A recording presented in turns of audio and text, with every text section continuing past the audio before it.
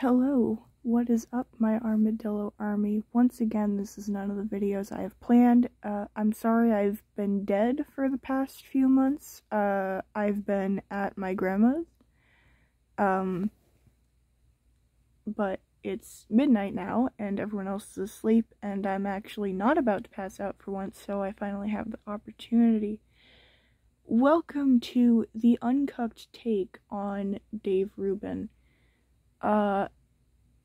Basically, for those who don't know, Dave Rubin and his husband, basically got a surrogate to have biological kids. And the right is attacking them because of the whole kids need a mom and a dad thing. However, I argue that this is not only hypocritical, but also generally a selfish thing on Dave Rubin's part, because Dave Rubin is a conservative, and the conservative position is pro-life, which argues that unwanted children will be adopted.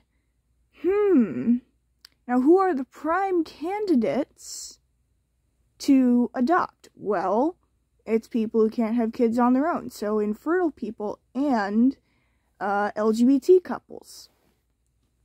And so, from that position, it is not only hypocritical, but also selfish to intentionally deny a child in the system a home, and go out of your way, pay a shit ton of extra money, just so that you can have babies. Which I'm sure there's a way to adopt babies too. And you might argue, oh, the adoption system is so hard. It's so hard to actually, especially for LGBT couples. My argument is that if you're not willing to go through the hard process to adopt a child, then you shouldn't be a parent.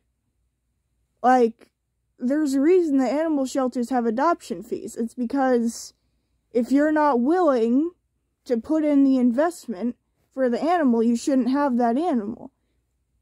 And this isn't just for LGBT and infertile people. I think having biological kids in general is quite the selfish thing to do. I don't agree with it. I don't agree with it for anyone.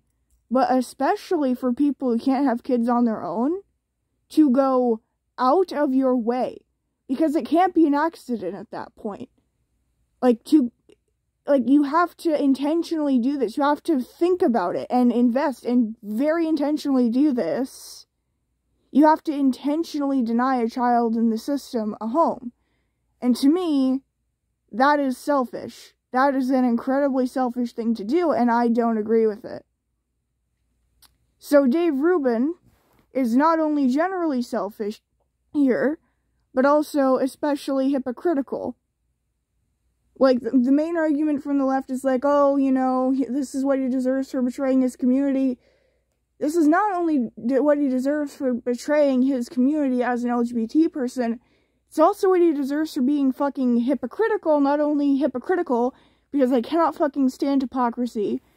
Literally, like, if you make no effort to be consistent, I don't respect you at all.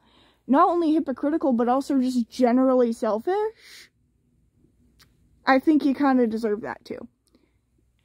So, very hot take, but I don't give a shit. Because I'll probably tell this story later, but so far everyone who's disagreed with me lately has been a dumb shit. So that's just made me a lot more confident and a lot more bold in my beliefs, which is probably not the best thing. Hopefully I'll move back within the next 2 months, so you'll start seeing more uploads from me. Also, I got to 34 subscribers when I was at 28, so thank you for that. I might lose some subscribers for this, this might be the peak, or I might gain some, you know? Anyway, have a good day.